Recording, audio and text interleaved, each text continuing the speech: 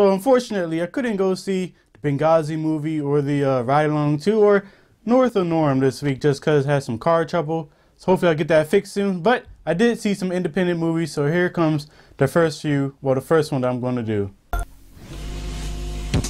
Hey guys, thank you for joining the quest.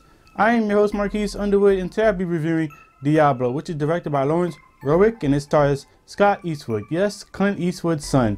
And let's see how this Western turned out. And honestly, this Western, it was nothing really too special. The plot of this movie is that this guy who is a Civil War veteran, a young Civil War veteran, is that his wife is kidnapped, so he's just on the journey trying to find his wife and find out who took her and stuff like that. And basically it's a revenge tale. And this one kind of follows all the cliches of a Western movie, but I think it does those cliches very poorly in my estimation.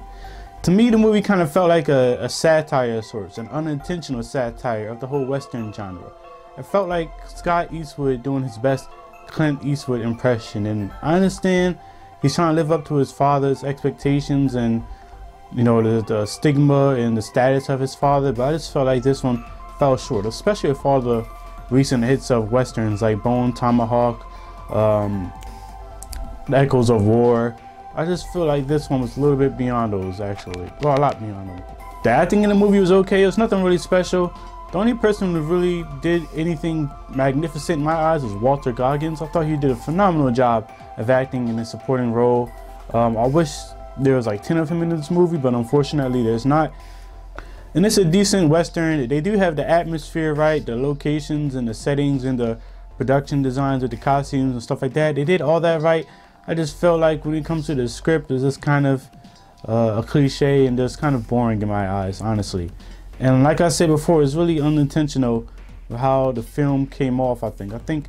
Scott Eastwood and the director Lawrence Rowick, I think they honestly had a certain theme that they were trying to go for. In my eyes, it just didn't work. It's kind of predictable, honestly, and unfortunately, I just thought it sucked, to be completely honest. It took the movie from being here to maybe being down here, and that's not a good thing. And for that, I'm gonna give this movie a D, 1.5 out of 5. Honestly, I thought the movie was okay, nothing special. I'm kind of looking forward to see what Scott Eastwood does next. I know he's trying to live out his father's shadow and do something separate, so hopefully the next one's better, but I just thought this one was okay. So, have you seen Diablo? If you have, comment below and let me know your thoughts on the movie.